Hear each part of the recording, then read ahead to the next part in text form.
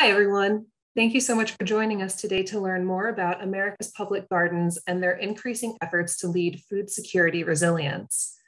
My name is Sarah Janjua, and I'm a consultant with Agritecture, and I'm also a board member of the NYC Agriculture Collective. Really quickly about those two organizations, Agritecture is the world's leading advisory firm on urban and controlled environment agriculture.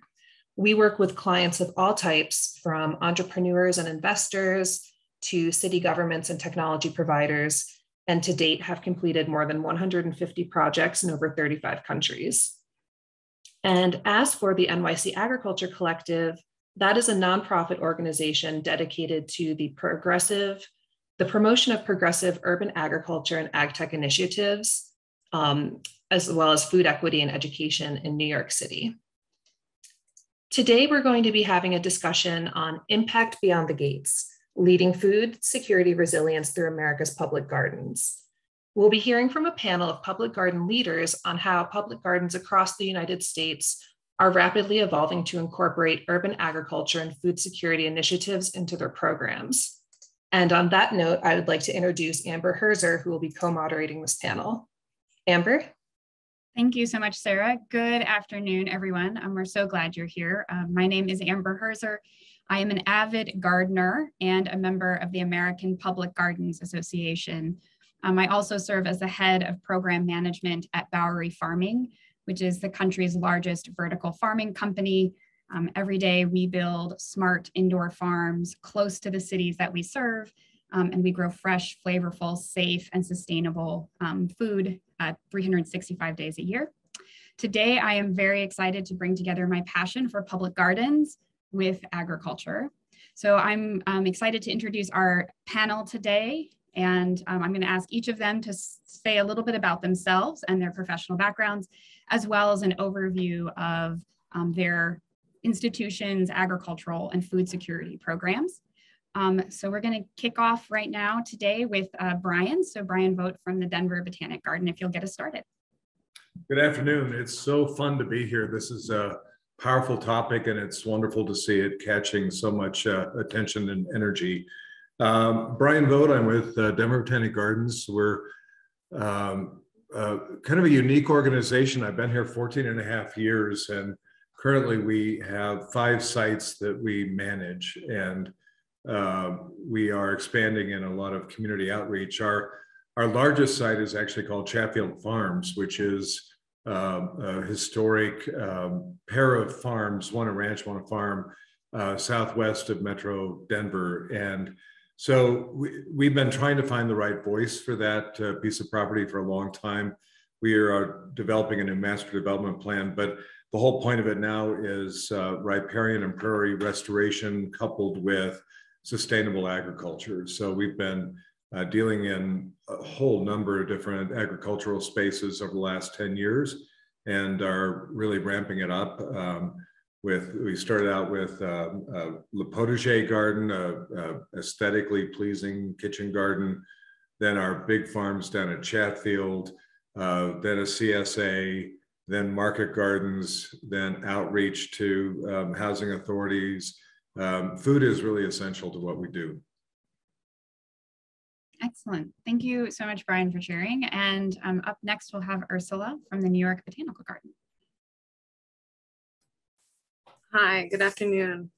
So I'm Ursula Chanse. I'm the director of Bronx Greenup and Community Horticulture at the New York Botanical Garden. And Bronx Greenup is the community gardening outreach program in the New York Botanical Garden. What we do is we provide horticulture advice, technical assistance, and training to community gardeners, school gardeners, urban farmers, really anyone from the public who's interested in greening and food growing initiatives. In the Bronx primarily is where we focus. And we have a workshop series that we provide. We have a certificate series that focuses on pruning, which includes fruit trees, also organic vegetable gardening course, also one on improving your soils. We also have our sisters program, New York City Compost Project, hosted by the New York Botanical Garden, which is part of the citywide compost project, New York City Compost Project, hosted and funded by the Department of Sanitation. And yeah, so that's just a quick overview of our programs, our community gardening outreach programs. And then we work closely with Edible Academy, which is the children's program here at the Botanical Garden on a 3-acre site that also focuses on food growing and culinary aspects and different children education programs. Thank you. Excellent, thank you. And as a New Yorker, I very much enjoy the New York Botanic Garden. Thank you. So next I'm going to move on to Kelly. Kelly is from the Chicago Botanic Garden. If you want to share a little bit about yourself and the great work you're doing. Everyone, hello. I'm Senior Operations Director for Windy City Harvest, which is a department of the Chicago Botanic Garden. It's our urban agriculture department. We have around 15 farms in the city of Chicago, where we focus on kind of a continuum or web of training opportunities that can start with we actually got started with youth farming around 20 years ago. And so we hire high school students for summer jobs on the farms. We run a reentry program. So we work with returning citizens who've been involved in the justice system, sometimes veterans as well, for a paid on-the-job training opportunity on the farms. We also run an apprenticeship with the city colleges of Chicago that's accredited for around 20 individuals a year that go through that in a cohort, which is much more hands-on, trades-based. And then we offer a farmer incubator program where graduates can run their own farm businesses. And then we run some more like kind of community engagement programs, such as a Veggie RX prescription produce program as kind of a market channel for farmers, as well as we've been incorporating therapeutic horticulture into our department more recently, as well as community gardening. So we have around 100 families that we support, their own gardening efforts and offer kind of like workshops and some of that therapeutic horticulture with. So a little bit about Windy City Harvest. Thank you. Excited to be here. Yeah, thank you, Kelly, for joining us. And last but not least, we have Ari from the San Diego Botanic Garden. Hi, I'm so pleased to be here. For me, it's still morning, so good morning and afternoon to everybody. I'm the president and CEO at San Diego Botanic Garden. I'm also a researcher. I hold a research appointment at the Salk Institute of Biological Studies. And San Diego Botanic Garden is a 37-acre botanic garden in Encinitas, California, just north of San Diego. We're very close to the coast, and it's a really lovely place, so I encourage you all to come visit. We have a variety of programs and efforts that interface with agriculture and urban agriculture in a variety of ways. We have priority collections. We house one of the main subtropical fruit collections within the United States, and one of the few that's open to the public. And so we're an important resource for teaching the people of Southern California and other regions about some of the fruits they can grow that grow really well and don't require a whole lot of inputs, but maybe aren't being used that much yet. We also do a lot of work with partners. I know we're going to talk about partners later, but we're really fortunate to be located next to an urban nonprofit farm called Coastal Roots Farm. And so we get to let them focus on the farming, and we support with our knowledge of plant diversity. And I'll be happy to talk about that a little bit more. And then also we do a fair amount of research that relates to agriculture. One of our head scientists here, Colin Corey, is one of the main scientists throughout the world working on what we call crop wild relatives. These are the species of plants that are often housed in botanic gardens that are closely related to our major crop species and even our minor crop species, and have a lot of the genetic attributes, disease resistance, abiotic stress tolerance, and other things that are really needed for us to adapt both urban and other forms of agriculture to our changing climate. Excellent. Thank you, Ari. And I'm going to pass it to Sarah, and we'll get our discussion going. Great. Thank you so much, everyone, for taking the time to introduce yourselves and your organizations and a brief highlight of all of your programs. Before we dive deeper into ongoing programmatic efforts and partnerships and things like that, Ari, it would be great, given your extensive knowledge and expertise, if you could give our audience a bit of an overview on how the public gardens sector has evolved, because I think I read somewhere that More recently, public gardens were not as focused on food security and urban agriculture. So it'd be great if you could speak to that a little bit. Thank you. Sure, and I'm going to keep it short. I like to write, and I've written a bit about the history of botanic gardens and public gardens and their engagement in agriculture. And I think it's important to say, when we say public garden, we really mean it's a very big net, a lot of institutions. It's really any garden you can go to as a member of the public and enjoy what they have to offer. And it's, I think, important to start at the beginning. And gardens, are central to the placemaking, mythology, religious and spiritual understandings of really, almost every world culture. In Judeo-Christianity, of course, we come from the Garden of Eden. I mean, that's a garden. In Norse mythology, Yggdrasil, the tree of life, gives birth to the entire universe. And so gardens and plants are really at the center of who we are. And that cultural understanding comes from, of course, the practical recognition that plants are the primary form of life on this planet that nourish us, that provide us with the food that we eat and the air that we breathe in a direct sense. And so gardens, we think of the sort of modern history of gardens, at least botanic gardens, beginning in the Renaissance, when the first systematized collections of plants came together for study and learning. And those collections were originally medicinal, and they quickly began to grow. And certainly by the 17 and 1800s, you actually see an incredibly robust engagement of botanic and other public gardens at the time engaged in agriculture. But what happened was, really in the late 19th century and early 20th century, gardens sort of refocused more on plant biodiversity, and other institutions kind of picked up sort of agricultural innovation and extension and things like that. In the United States, we had, our U.S. Department of Agriculture, which drove a whole bunch of stuff that began in the 1860s, and extension services, which are, funded mainly by the feds, but housed in most of the land-grant state universities. They sort of took over that role that gardens had played previously. But what we've had in the last few decades, and some of the institutions here, certainly Chicago Botanic Garden and others, have been doing it for so long. Our gardens kind of coming back. I almost think of them coming back home. Getting back into agriculture after maybe some decades of not being as engaged. And it's really exciting because, in addition to a refocus on this area of agricultural engagement, there's also been a refocusing in the garden sector on really community enhancement and social justice and equity and equality.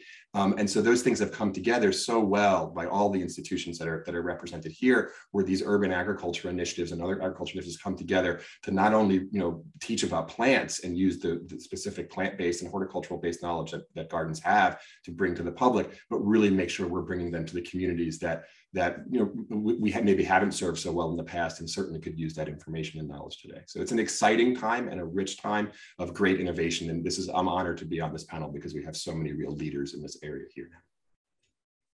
Excellent. Thank you so much, Ari, for sharing that. And I think to that, using that as a foundation, I'm interested in hearing from Brian and Kelly and Ursula around what does agriculture and food security, why does agriculture and food security matter to your institutions? And how has that vision kind of evolved over the years, as Ari indicated? Well, I think it's interesting. First of all, I loved how Ari described that, especially starting out with that very poetic beginning about the foundation of culture being embedded in gardens. Thank you for that. That was great. I remember back a couple of years into my time at Denver Botanic Gardens, we had classrooms full of kids that had poured out of school buses, and they were doing projects throughout the gardens. And I was overhearing one of the presentations, and one of the teachers had a group of probably first or second graders and said, how many of you had plants for breakfast this morning? And nobody raised their hand. And then she said, well, what'd you have? And they said, we had cereal, and we had a banana or a toast, or, everything was a plant. And I think that was one of the real sparks for me, is that this is such an elemental relationship of human beings to the plant world. The foundation of our food source in plants, but we've somehow fractured that connection in our modern society.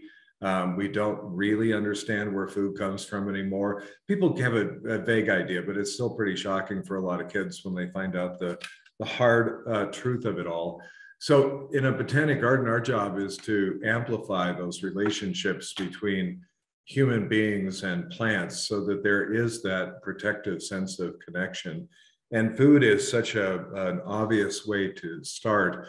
And then you go through all the different ways that you can carry that out, whether it's outreach efforts like we do markets out in places that are food insecure right now.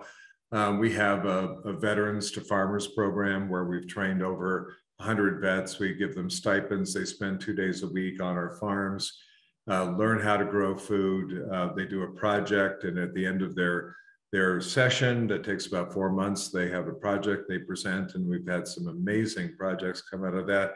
Most of them have gone into farming themselves, either owning their own farm or working at a farm.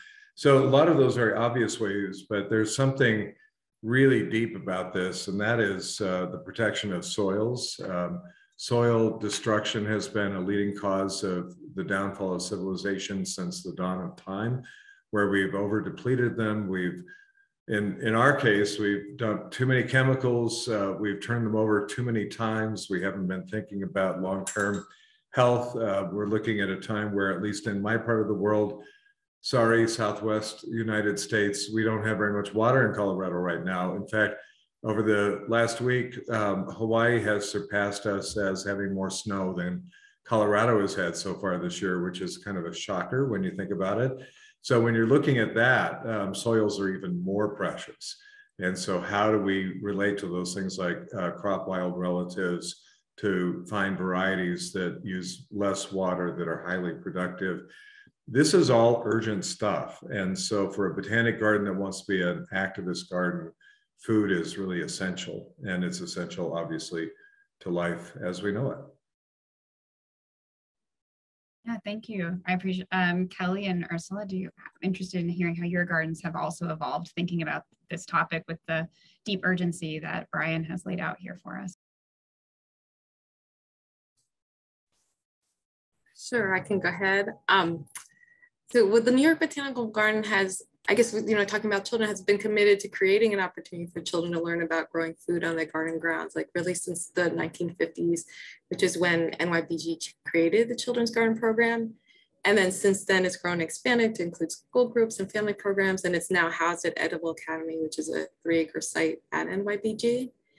And then Bronx Green Up, our community garden outreach program, was created in 1988. And that was just to assist our neighbors in the Bronx, like residents who stayed in the Bronx. And we're doing the tremendous work of cleaning out garbage-strewn vacant lots to create beauty and nurture health and bring the community together. And those were completely community-driven efforts. And so it made sense the Botanical Garden, located in the Bronx, would share its expertise and resources with these efforts that were happening. And then over our history, Bronx Green Up has assisted with the creation of more than 300 community gardens, school gardens, and urban farms in the Bronx. And we have a network of about 200 community gardens, school gardens, and urban farms that we work with. And then it's especially been really compelling to me how our two programs, Edible Academy and Bronx Green Up, have come together since the start of the pandemic and have been just, trying to figure out how we can best support the community and really to increase community food production, and then also with food distribution to getting fresh food to the community. And so that really has been through the Bronx Community Farm Hubs, and that's a collective network that's made up of a core group of about 18 neighborhood gardens and urban farms spread out over the Bronx, as well as Edible Academy. And this network, it came together because it was at the start of the pandemic and crisis in New York City. And we spoke to our longtime community garden and urban farm leaders about what we could do together during this critical time. And we knew that Bronx residents already face so many challenges.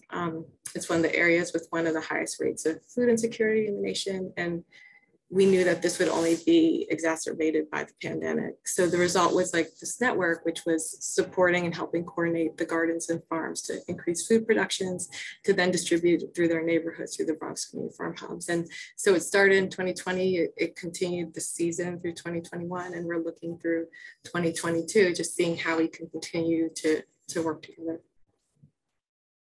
So that just kind of gives, kind of a brief shot of like the evolution of how the garden's relationship with urban agriculture and food security.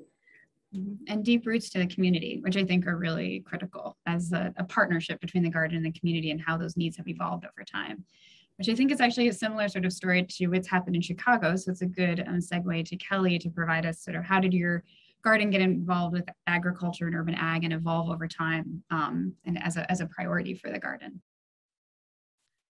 Yeah, beautiful intro, Ari. Thank you, Brian, Ursula. I mean, you've covered so many things, so I'll try not to be too redundant. The Chicago Botanic Garden, we're up on our 50th anniversary of having a physical home, but it's hard to not talk about the physical home without talking about, just as Ari mentioned, the evolution, which really started as a horticultural society around 100 years ago, housed in the city center, where there was a lot of focus at that time more on agriculture. And then as Victory Gardens came on later on, there was a lot of involvement. But my personal department, the Windy City Harvest Department, started as a community gardening department around 50 years ago when the physical campus was built, which is, I would also say, the other kind of way that our programs have evolved is just because the physical campus is on the most northern part of our county, which is the land that our garden is based on, which is like a forest preserve here, which the Cook County Forest Preserve. So one of the things that we did as a community gardening department was we would do kind of like outreach. So we would go build school gardens. And as time went on, it was very clear from our partners that there was a need, for many of the reasons Ursula just discussed, to get more involved. And I think that's around 20 years ago when we really started challenging ourselves. We learned from the Boston Food Project about their programming and really started looking at this idea of the job training, workforce development. And I think the evolution now is more about access, because we kind of look at it as there's the main campus, you know, in Glencoe, which is pretty far removed. I mean, most of our participants in our programs with Windy City Harvest, you'll ask if they've ever been to the Botanic Garden, and no one has.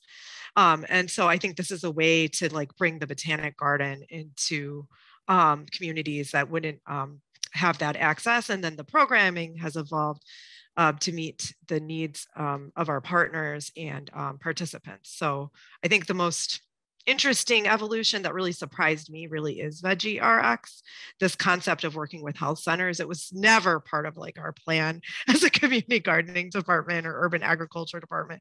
But little by little, as we were farming in the city and trying to kind of look at food access, we had worked with WIC clinics and women, infant, and children and other programs trying to just get our food as accessible and affordably priced as possible, you know, to community residents. And that was kind of an area where we found that we were lucky to find out that many of these like federally qualified health centers are looking for the same goals for their patients who are struggling with diet-related diseases. So it's this interesting kind of like connection that you would never imagine a public garden really being responsible for. But just as Brian mentioned, it's so simple, you know, it's food, it brings people together.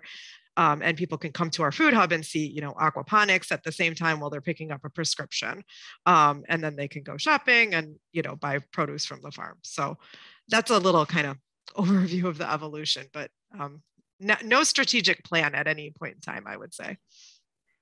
Yeah, we'll pass it to Sarah, but I think it shows how these listening to the community is a common theme here, right? When you're listening to the needs of the community and growing with them and how that evolves over time. So I'll pass it to you now, Sarah. Great. I want to dive into a question that might be a little more technical.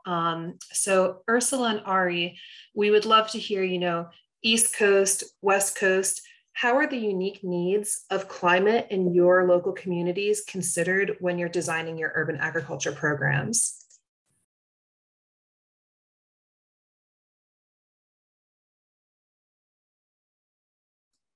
I guess I can go first. So, I mean, as Brian sort of alluded to a little earlier, in the Southwest, I mean, you know, water is sort of, you know, that conversation constantly on our minds. And you know, we're also a 365 day a year growing and farming climate. So the weather here is such that we farm and garden all year round. And so those are two physical elements of the community, right? Natural resource based elements of the community that are really critical, and even independent of the cultural and human elements of the community that those just drive the way in which we look at growing plants here. So irrigation training is maybe like the single most important thing that happens. Water is very expensive here for everybody. Ag water pricing here is like 2% less than regular water pricing. It's not a huge cost savings, and the quality of our water is very poor.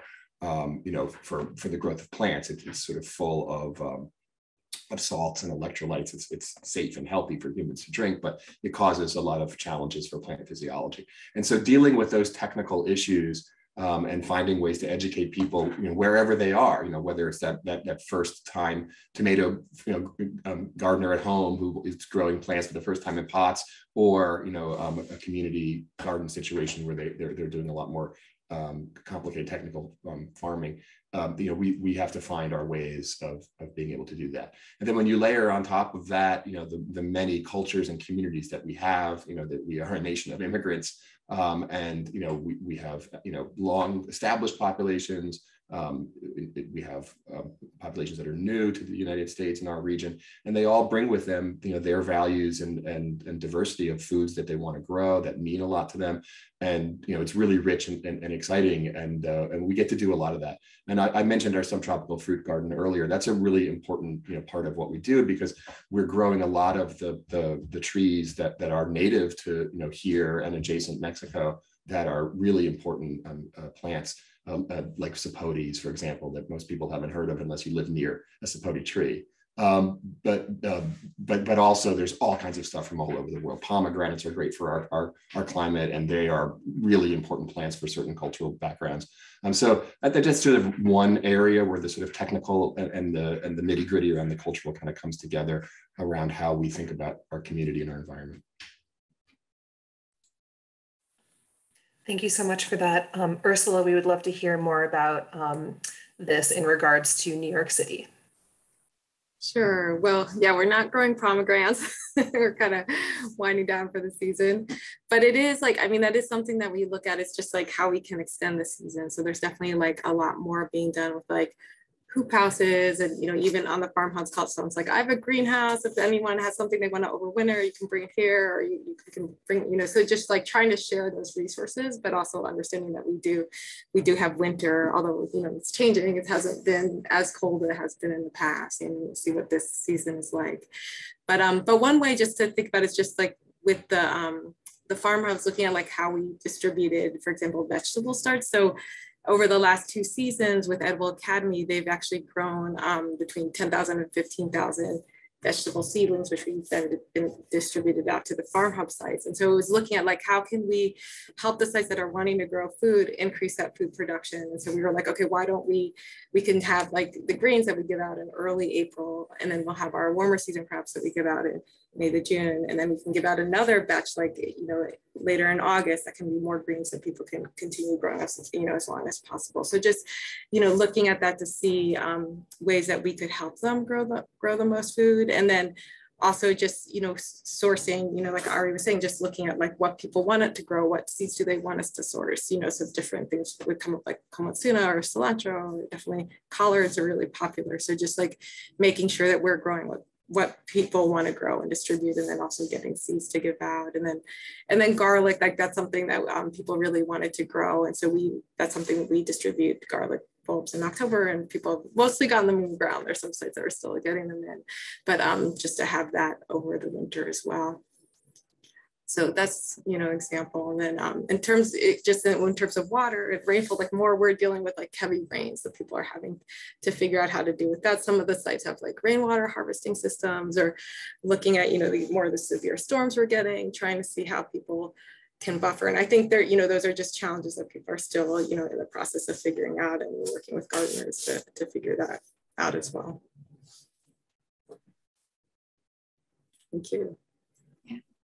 Thank you. I think this highlighting of like no water and too much water, right? Like every garden and every community, no matter where you are in the country, is struggling with how the climate is affecting those gardens and communities and adapting. And I think there is no one size fits all for an urban garden program, which is, I think, what we're learning here. And that's to Brian and Kelly, we are very interested in what kind of partnerships did you form or have you formed to really help expand the impact of your programs as you were getting to know your community better and adapting to the needs of your communities? Thank you for that. It's interesting. Our first major partner was a healthcare company, Kaiser Permanente, which did a multi-year sponsorship of the creation of our community supporting agriculture program. And out of that, we started taking excess vegetables first to food banks and then to food insecure sites throughout the metro area with markets that we established. So they were a fantastic partner right off the bat. We then teamed up with Denver Housing Authority and began to, they were in the process of really rethinking housing developments and making them much more livable, integrated spaces. So it wasn't secluded over here and it looked one way and it was surrounded by neighborhoods that looked a different way. They really wanted it to blend better with the neighborhoods and give people a high quality of life. So we developed a curriculum for growing vegetables in the city, and we established a number of raised beds in housing developments.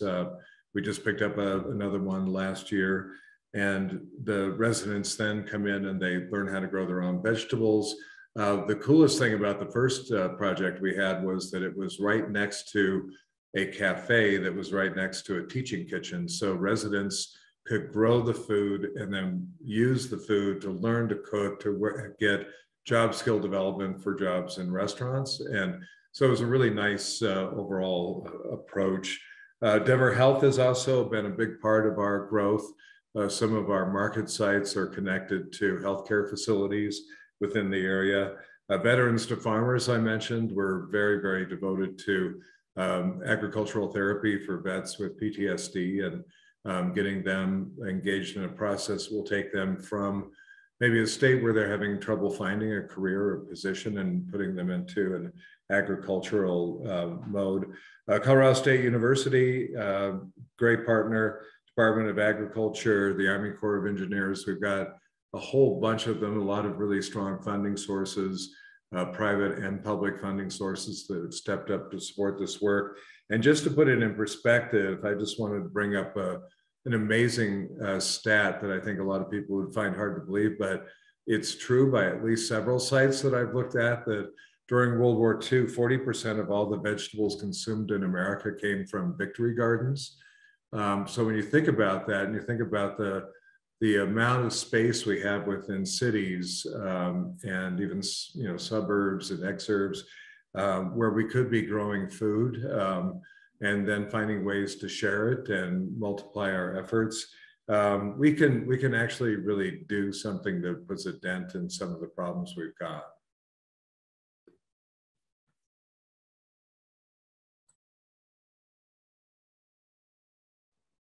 Thank you, Brian. And I think you said Kelly was up next. Yes, interested in Kelly and how your program has evolved from a partnerships perspective and the various partners you developed in the community and elsewhere.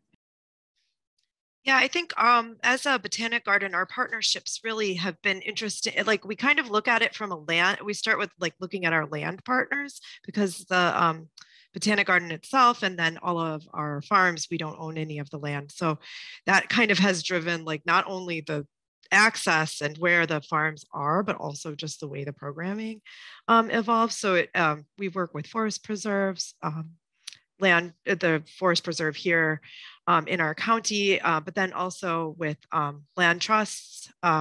We also work with which is the Chicago Housing Authority, so kind of similar to as Brian was mentioning on redevelopment of public housing lands to incorporate.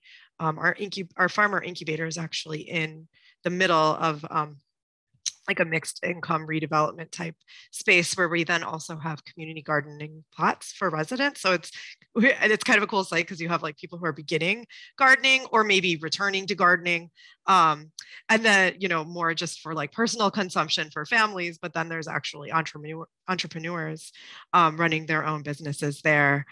And then healthcare partners increasingly have been a partner, not only for the Veggie RX type of angle, but then also for therapeutic horticulture type contracts.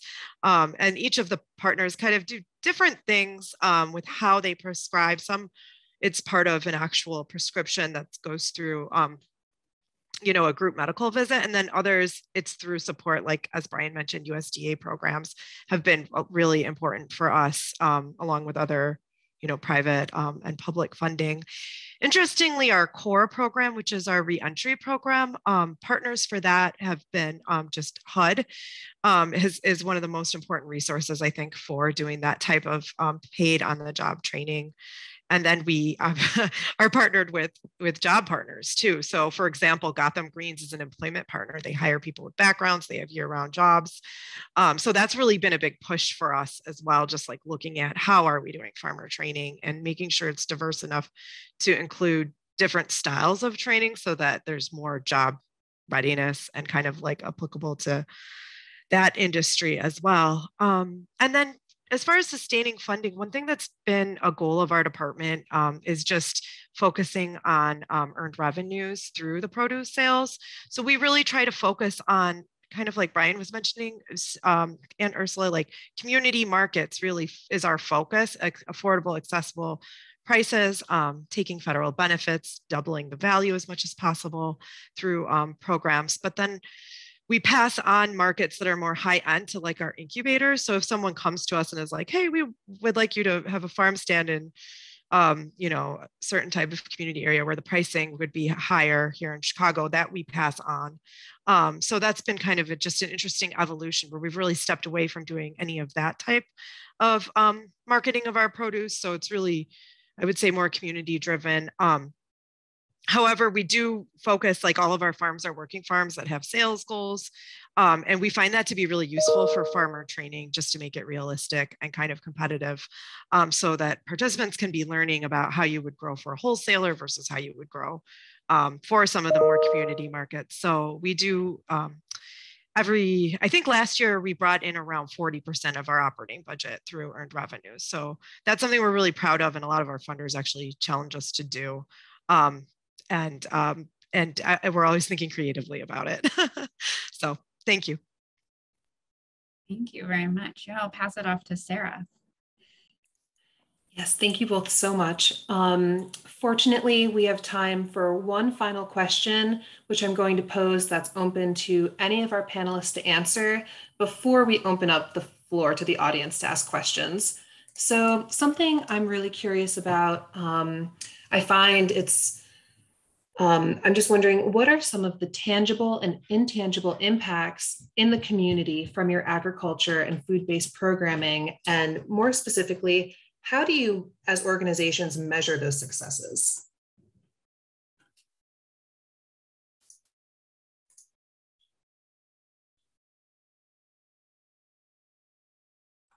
I'll give it a shot. Some of it's very basic, like the foundation of our food system that we created was a CSA, and we've had a wait list now for years. There's almost always 100, 150 people on the wait list. And a funding mechanism that we built into it was that you could buy regular shares or you could buy contributing shares, and the contributing shares help support distribution of food to food insecure spaces. So people that are receiving our vegetables are helping other people receive the vegetables as well. I think the full loop of the system that, and it's been mentioned before, at the markets, when people in the community tell you what food they want you to grow because it fits into their cooking interests, and then they share recipes, and it becomes a whole community event. When the markets are open, people are there sharing recipes and bringing up new vegetables they want us to tackle. That's very much a key to success because it's being owned by the community itself. If we had the raised bed gardens in a housing development and all the plants died because nobody was there to tend them, I would say that would be a failure. But when you see them as a mark of pride for the community and people out there loving the fact that every day they go out there and they tend to their garden, That's a pretty wonderful feeling. And for our veterans program, getting a full cohort of vets involved every single year is just a really great stamp of approval.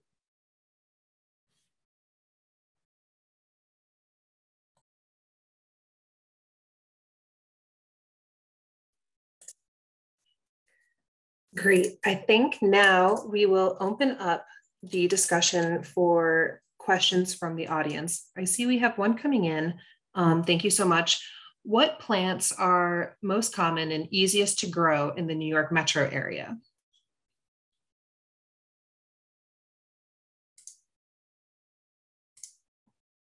I don't know. I think, yes, I was just going to say, Ursula, I think this is yours, maybe even Amber.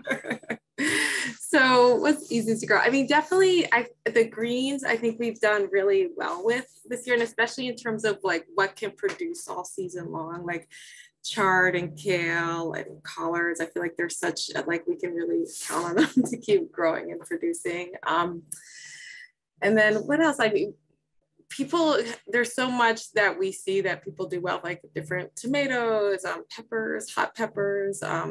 Some of our sites have been grown with the Bronx Hot Sauce Project. And so they've been growing serrano peppers in the Bronx for several years now. And those do like extremely well and also produce like all throughout the growing season.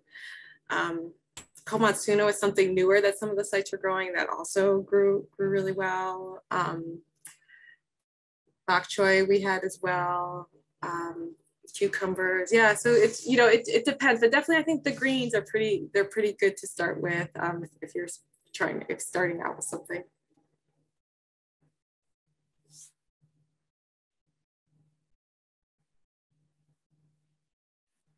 All right. It looks like another question has come in. Someone is curious about the most unusual partnership that has grown from your engagement efforts. We'll give everyone a minute to think about that. I don't know that this is an unusual partnership, but I think it's an unusual sort of just what happened. So I mentioned that we're very fortunate to have an adjacency of an urban nonprofit farm, community farm, Coastal Roots Farm here in Encinitas, California. And at one point, a couple of years ago, they were looking to activate a more intensive food forest space than they had. They were doing mostly sort of standard vegetable production. And in our climate, again, it's very, very strange climate. And they came up with a concept where they thought they wanted bananas to be their tree crop. And we happen to have a very large banana collection at San Diego Botanic Garden.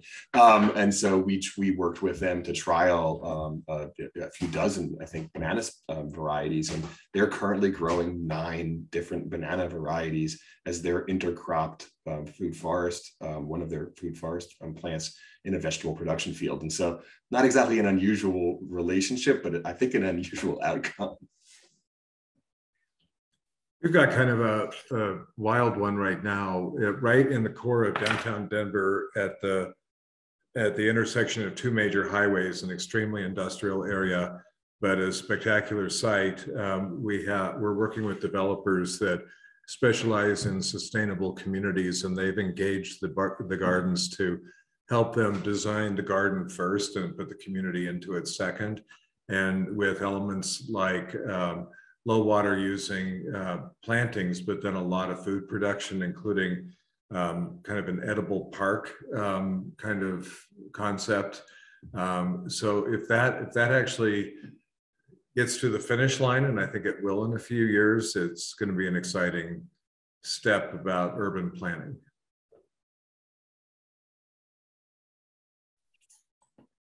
That's great. Do any of our other panelists want to speak to that, or I can move on to the next question? They're rolling in now. So someone says, thinking of the positive impacts of school-based urban farming programs like Bronx Green Machine, can the panelists describe any personal discoveries of finding the balance between educating and supporting young farmers versus community members learning through their own mistakes? And that was kind of long. If you need to review it, it's in the chat. I could just quickly, I'll say, so before I came out to San Diego, I was the executive director of the United States Botanic Garden in Washington, D.C. And there's some beginnings of some robust urban agriculture programs there, in particular with the school district. The school district of Washington, D.C. Had been really amazing and had even put rules in place saying all new school construction projects and even major renovations of schools would require school gardens and or greenhouses to be included. And that was really exciting because it created this resource for teachers and students to grow plants, and they were very interested in growing edible plants. So we ended up having an amazing dialogue with the teachers, because it's great to have these, especially greenhouses, but the teachers are not working in the summer, which is the period where your plants fry the fastest if nobody's paying attention to the greenhouse. And biology teachers were not necessarily educated on how to manage or run a greenhouse. And so I've long left, but that project really got some wings. And just last year, one of the fruits of that project was a school greenhouse operations manual. So the U.S. Botanic Garden, working with partners, some of your institutions were involved as well, was able to publish a how-to manual of operating a greenhouse in a school and student setting, which was amazing.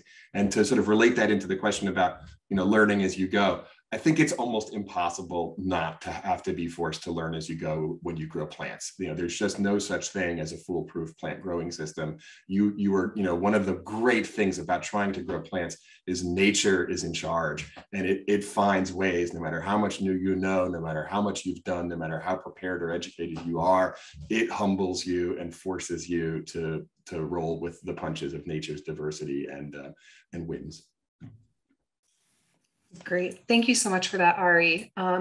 So we've heard a little bit about rainwater capturing. Oh, sorry, go ahead, Ursula. Sorry, no, I just was going to jump in there too. I just wanted to say, I was thinking about Morris Campus Educational Farm that we helped build at a high school campus. And I think what was really wonderful about that is it's such a challenge, school gardens, I just feel like they're so often overextended. There's not a staff person. It's supposed to be a teacher who's trying to do their site time, or, there's just so many challenges for school gardens. And I think Morris Campus Educational Farm, it's still a challenge for them, but they were able to have a farm manager for that position. And then they just started a CTE program in agriculture actually this season, which is great. So they actually do have a teacher who's working with the students. And it's so great that they have that outdoor farm space to work and to, like Ari was saying, it's so important to have that space where they can just practice and experiment and learn from their mistakes. And yeah, some seedlings they put in the hoop house when it was too hot and maybe they didn't get watered, or that's just part of the process. And so I think just having a place where students can learn is so important. And then I also just wanted to say, and there's so many community members that have so much knowledge and expertise that they share with the younger generation and new gardeners as well. And so just wanting to put that out there too. There's so much knowledge, there's so much I've learned from our community partners and longtime gardeners who've had gardening and farming in their backgrounds that I've learned from as well. Thank you so much for that, Ursula. I'm really glad that you were able to catch me before I moved on to the next question. We're having a lot of great questions coming in, so I'm going to move on to the next one.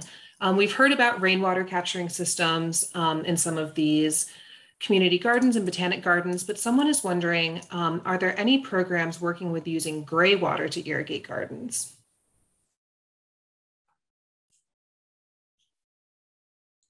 I guess I get to do water questions, huh? So in California, there's a rainbow of colors of water that we use. We use, gray water, purple water, and then black water is untreated water.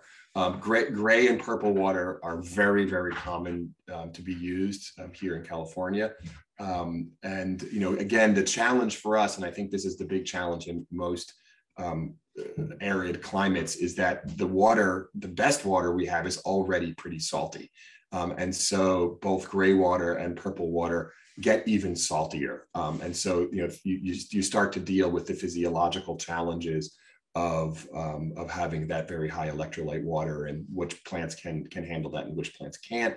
There's but it works. I mean, it absolutely works. And so you mediate that both with your plant selection So, obviously, if you're in the worst case scenario, then you're growing date palms. They can handle lots of salt if it's hot enough and you can grow them. And then there's another spectrum on the other side of things. And the second thing is your irrigation gets more complicated. So we can use pretty salty water. And then what we need to do is once a quarter or once every half year, depending on the soils and the water, we may need to flush the root zones of that field out with a higher quality water. So you sort of begin to have multiple water systems that deliver different qualities and types of water so that you can use the various forms of recycled water more frequently, but occasionally come in with a higher quality of water to preserve the plant's ability to grow. And a quick toss onto that, Colorado has the most complicated water law in the country. We are the headwaters of a very large part of it. So if rain or snow falls, hopefully one day again, and it comes down your drain spout, as soon as it hits the ground, you can't use it. So a home now legally can have one barrel, and the size of the barrel is prescribed by law, and you can collect that runoff, but anything after that belongs downstream wherever it may go. So we just had a law that enabled us to have a couple of demonstrations, and we're working with a community that has one of those demonstrations to larger scale rain harvesting. But we are trialing a product in our downtown gardens that is a solar powered atmospheric water harvesting system. So it uses a solar panel to pull in outside air that goes through a desiccant and extracts purified water. And we have that connected to an irrigation panel that is powered by the solar system that then feeds a raised bed pizza garden right next to our pizza kitchen. And there's just things like that that are super exciting, thinking that we may be able to extract ourselves from the main kind of water infrastructure system, which is largely overly bureaucratic and in many ways corrupt, and just actually have our own autonomous watering system. That's so interesting. I can't wait to look up more about that. Moving forward, for the sake of time, we have another question. In what way could amendments to local, state, or federal policy contribute to urban agriculture, and/or are there any policies or regulations that currently impede any of your efforts?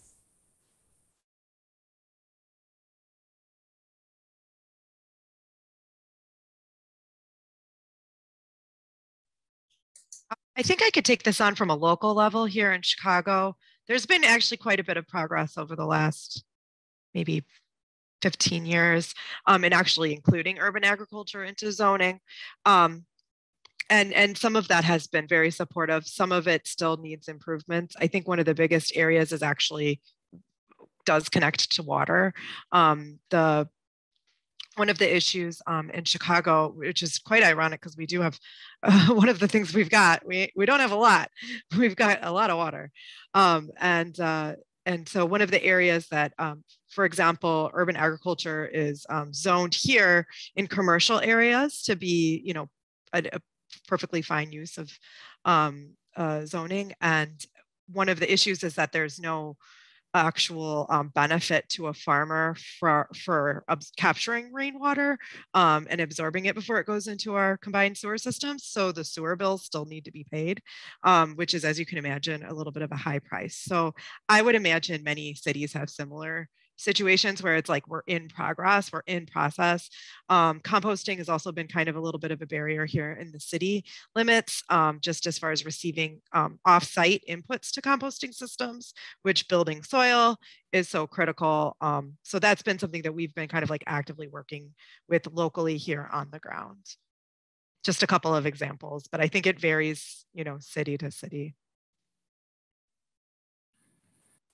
Thank you so much for that, Kelly. For the sake of time, there are a few more questions in the chat and we don't have time for them. So I will pose a last question that will hopefully help others be able to get those questions answered. First, I want to thank all of the panelists for their time. And before we sign off, the final question is, how can the audience get involved with or stay connected with your organizations?